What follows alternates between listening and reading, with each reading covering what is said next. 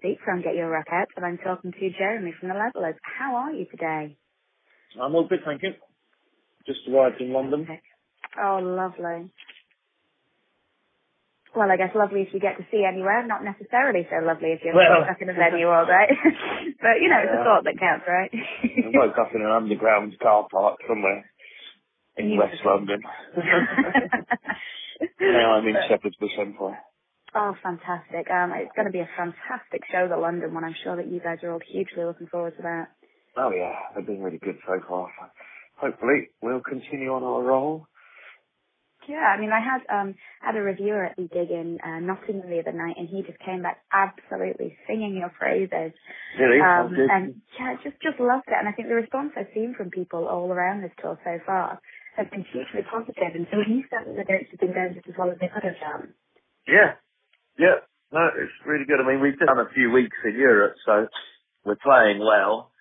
And, you know, we're playing the greatest, you know, we're playing our singles, basically. So yeah. Hopefully we're delivering. You know, we're playing, you know, I think the best we've ever played. Oh, wow. The crowd's been good, all singing along. Wow, I know that's brilliant. I think the worry always with the Greatest Hits tour is that, you know, we're not going to see you touring again. Is that the case here? No.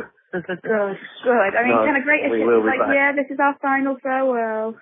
No. This is just another phase in the life of. But we are actually writing new stuff at the minute. Oh, fantastic. In that case, why did you decide to do the Greatest Hits now? I mean, what was it about this time as the band that prompted that decision? It was kind of prompted by our 25th anniversary. That was last year. And it was the guy that runs our record label, basically, Steve. It's his idea, I think.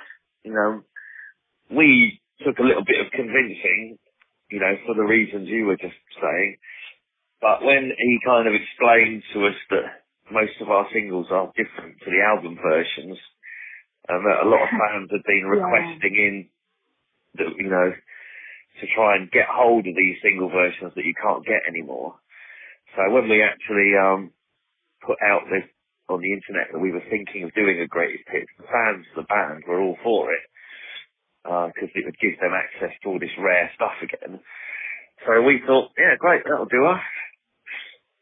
Fantastic. Well, that's really good. And like looking back on it now, do you think it was the right decision to make? Like, are you happy with the way it has been received? Yeah. No, I think it's a really good record. You know, we re-recorded four new songs for it with guest artists. And we put every video for all the promo videos on it too. So it's quite a big triple album. No, it's great. We're all very happy with it.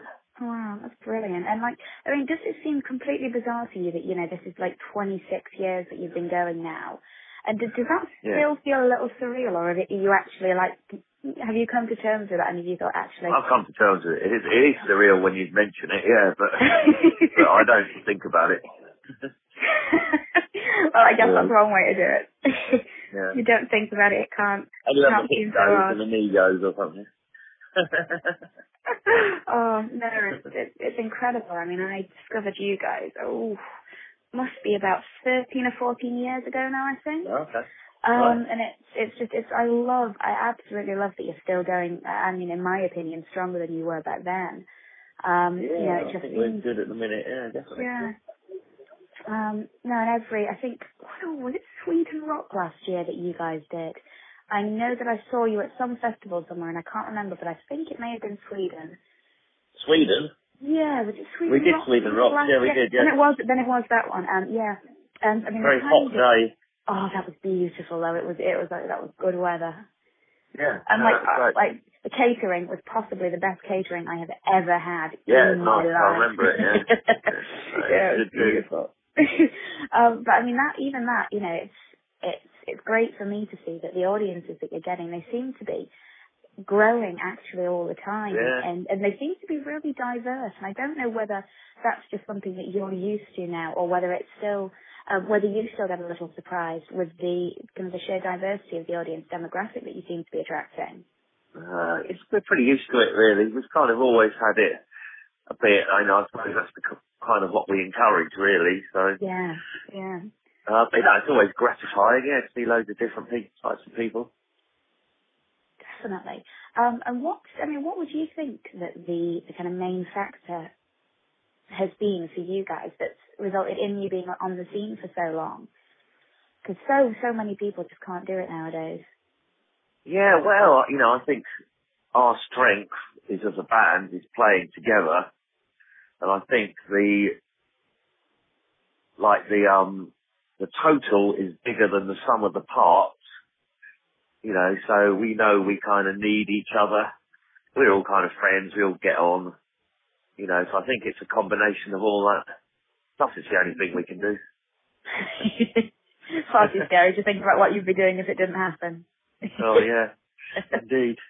That's brilliant. And like you say, you're writing new material at the moment.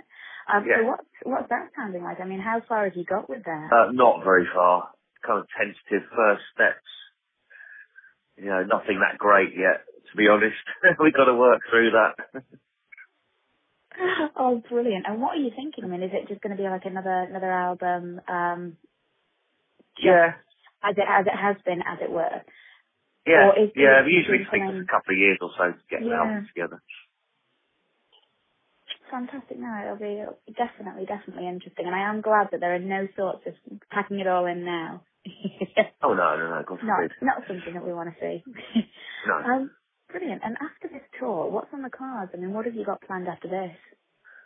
After this, we've got a film about the band that's doing the rounds of film festivals and stuff. We've got a premiere for that in our hometown of Brighton that we're going to, and we're playing a little acoustic show there with it.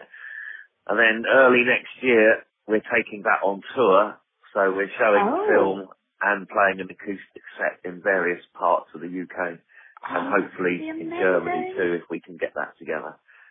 And then after then, I suppose it's the summer festivals. But I'm not entirely sure what we can do, but hopefully, we'll be out quite a lot next year.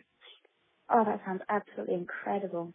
And so are you going to be kind of are you going to be doing like a few select shows, or are you going to be doing what you normally do and doing like kind of everywhere in the UK, as it were? Well, as many places as we can get to, yeah. Fantastic. No, that's good. It's always hugely upsetting when people announce, these really special dates, and they're like, yeah, there are 3 in the country. Right. And you're just like, oh, no, we don't like that. Hopefully we'll be doing plenty. Fantastic. No, I will really look forward to that.